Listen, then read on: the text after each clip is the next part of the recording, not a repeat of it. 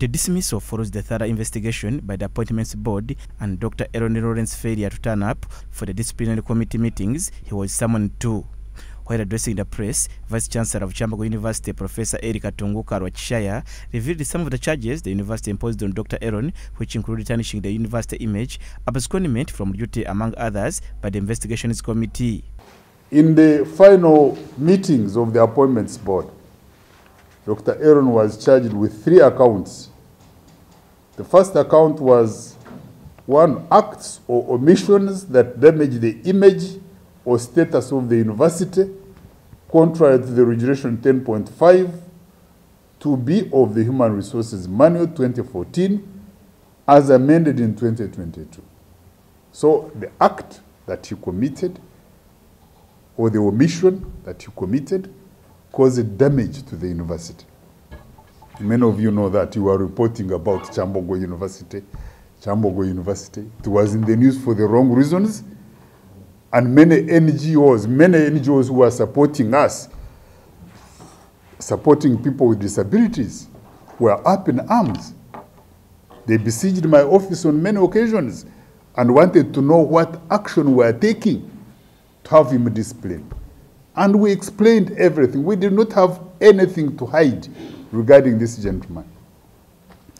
The second act, or the second charge, which was leveled against him, was willful insubordination.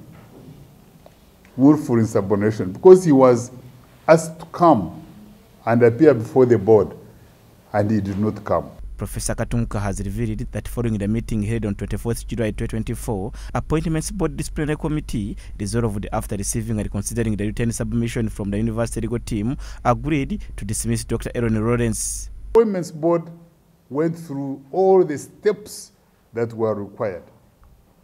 And finally, they found him guilty of all those 3 counts and dismissed him from the university service. This is what happened, I think, recently in the Appointments Board, which sat on July, I think. Yeah, 24th July, 2024. However, Dr. Aaron's defilement case is currently being handled by court following his arrest recently. So finally, I think he handed himself over to the police. I don't know what happened. Either he handed himself over or he was arrested. You people of the media maybe know better.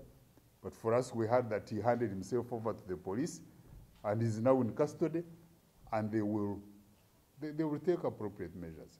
Besides this, Professor Kyambogo has clarified on the issue of increasing the tuition fees, saying that the University Council agreed the adjustment of tuition fees, and the decision still stands despite getting resistance from some students' leaders.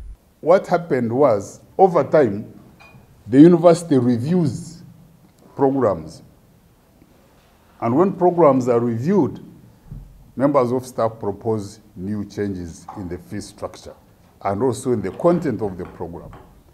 And this matter is taken to council and approved.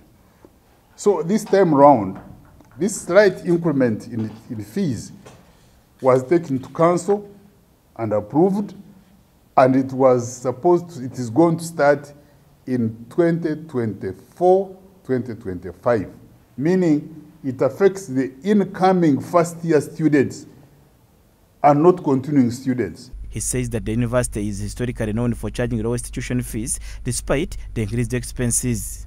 And I say that Kyambogo continues to charge the least fees among all public institutions.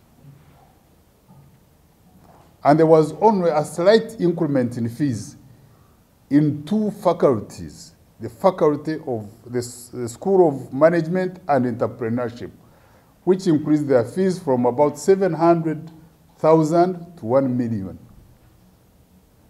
And also, I think there was something in built environment where they increased their fees, I think, especially in architecture, to bring it to about, I'll tell you, about 1.5 million.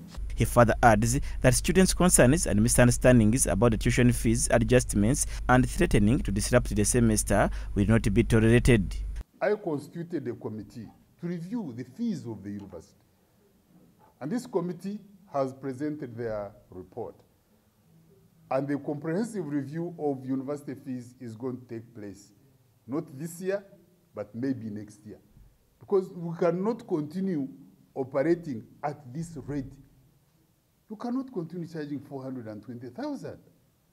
That's laughable. Julius Momuza, Church of Uganda Family TV, News at 8.